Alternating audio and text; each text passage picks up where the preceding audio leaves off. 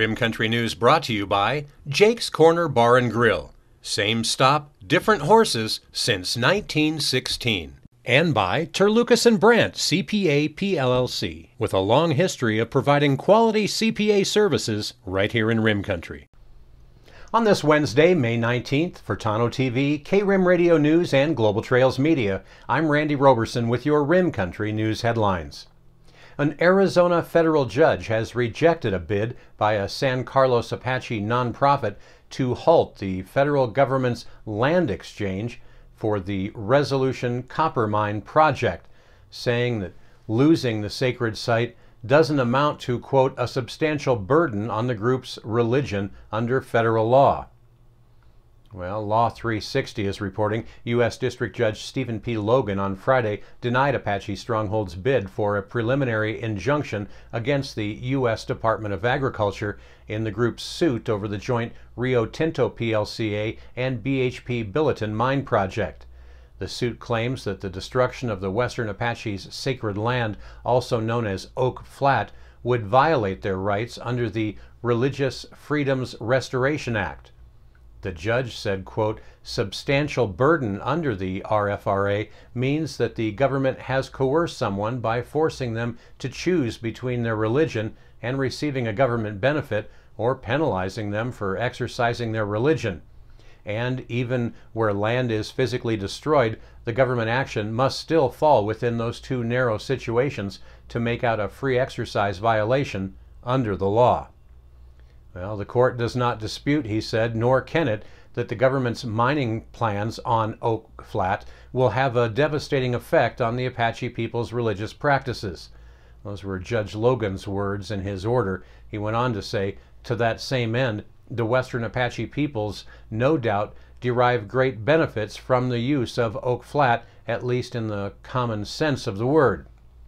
But, he said, that still does not meet the two categories defining a substantial burden under the RFRA, again, according to the judge.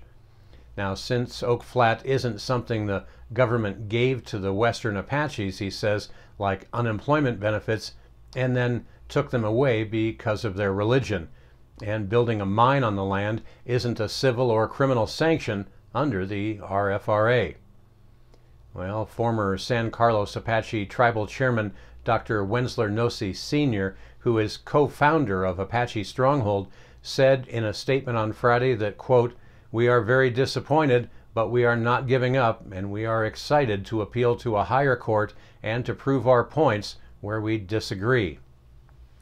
Well, Apache Stronghold claimed in its January 12th suit against the USDA that there was not enough notice about the project and that it infringes on treaty and religious rights, improperly handles Apache land, and violates the RFRA.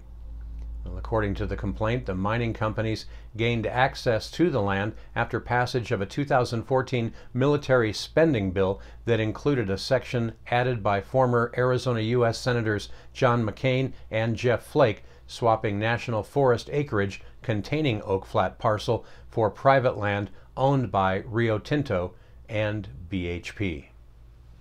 Well, in other news from around our region, the Tonto National Forest is pleased to welcome Freddie Duncan as their new Deputy District Ranger for the Payson Pleasant Valley Ranger District. Duncan started his career on the Angeles National Forest as a seasonal recreational technician in the summer of 2000.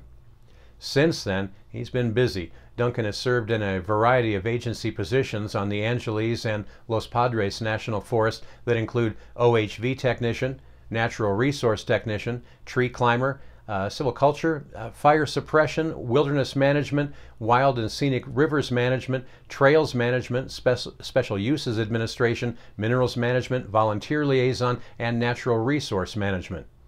Whether it's enhancing recreation opportunities or timber management, my position is protecting the health of America's public lands and balancing that with supporting local communities, said Duncan.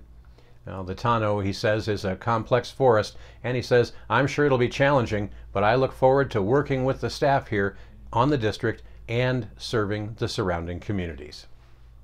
Well, coming up in Rim Country weather, winds are going to begin to increase this afternoon in here in north central Arizona. A late season Pacific storm is expected to bring strong winds, elevated fire weather concerns, and cooler temperatures across much of northern Arizona. We'll let you know what you can expect for the next 7 days coming up next. You're watching Rim Country News. Jake's Corner Bar and Grill. It's not just a bar, it's a destination. Jake started out as an Arizona stage stop way back in 1916, and folks have been stopping here ever since. Jake's also has been famous as a popular stopping spot for travelers headed to Rim Country or Roosevelt Lake. But as more people discover this historic stop, more and more, it becomes the destination. It was even featured in the 2008 movie Jake's Corner and later featured at the Sedona Film Festival. Ice-cold beers from the tap, imported or specialty beers, a generously stocked full bar, and great food that keeps you wanting to come back again and again. Enjoy a game of pool inside or step out and enjoy the covered patio and outdoor bar with live entertainment and much more. We hope to see you soon at one of the most historic stopping spots in Arizona, Jake's Corner Bar and Grill. It's not just a bar, it's a destination. Hello, this is Brian Bowman. We have Payson Tire Pros and Automotive, and one of the best things about having a business in town is the local community. We found Terlucas and Brandt to do our taxes. Amy's been a critical component for our business to be successful. We are very thankful for them and their professionalism. So if you're looking to have somebody do your taxes and you want to find somebody good that's willing to work with you, Amy is awesome. Terlucas and Brandt is who we suggest.